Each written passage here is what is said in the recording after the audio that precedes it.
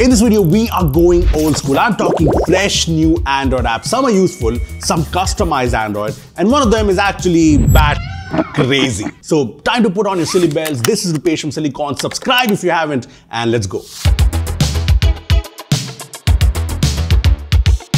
So first up is pixel search, which is probably self-explanatory, but this is pretty cool. This brings the absolute incredible pixel search experience to any Android smartphone. To give you an idea, when I search, say, Instagram on the Google widget that's present on all Android phones, this is what I get. On the other hand, when I search for the same thing on the pixel search widget, I get the app, I get the trending searches and files with Instagram in their name. I can even search for something in different apps, as you can see. This even lets you search for contacts from right here. You gotta hate Google for not bringing this amazing search experience to every Android phone, but hey, Android community for the win. I love you guys too. Remember the good old Nokia Z launcher? Well, this new launcher is called Re-Z launcher, and this brings the same vibe but even better features. I mean, it's still super minimal. This still has the scribble gesture search for apps like this, search for contacts, and there is support for multiple Indian languages for scribbling. And this is what the Z launcher was all about, but this also has some really cool features. It lets you control music from right here. It even has an additional page for all of your widgets.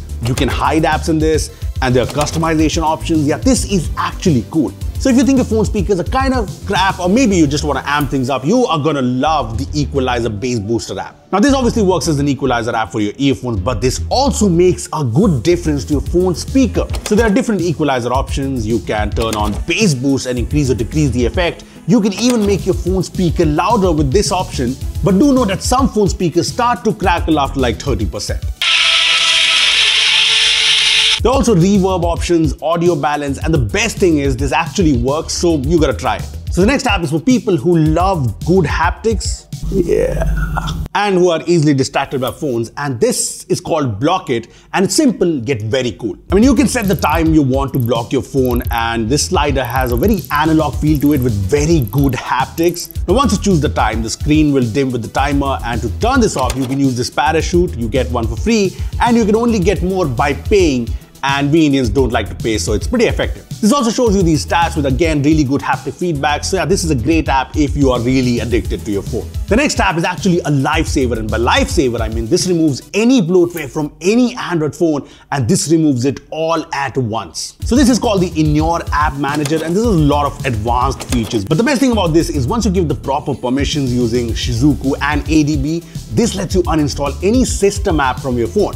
You can even batch uninstall all bloatware all at once. Now do note that uninstalling some system apps can lead to certain issues, so only remove system apps that don't really affect the overall functionality, like say the browser app on Vivo phones or the vivo.com app, just to give you an idea. Now if you're not sure about what you're doing, I'd suggest you to just stay away from it. Now I know Gmail is getting a lot of cool AI features, but until it arrives, Shortwave is an email app that brings some really cool AI features. In this, you can use the AI assistant here to reply to an email, and actually does well on its own, but you can even guide it with points you want to include, and it will draft you the email easy. This even lets you compose emails using AI, and yeah, it works well. The AI here can learn your writing style. It can even answer questions based on your email history, but these features are logged in the paid subscription. So this next app solves your trashy webcam problem. It's called Camo, and this lets you use your Android phone's camera as a webcam on your Windows PC wirelessly. Just install the app on your phone and your PC, scan the QR code, and that's all. Now you can use the 4K camera from your phone as the webcam. Yeah, the difference in quality is insane. You can even use the mic from your phone, and there are cool camera effects here, and you can choose the resolution and frame rate and adjust the picture quality to however you want. The next app is called Notcha Launcher.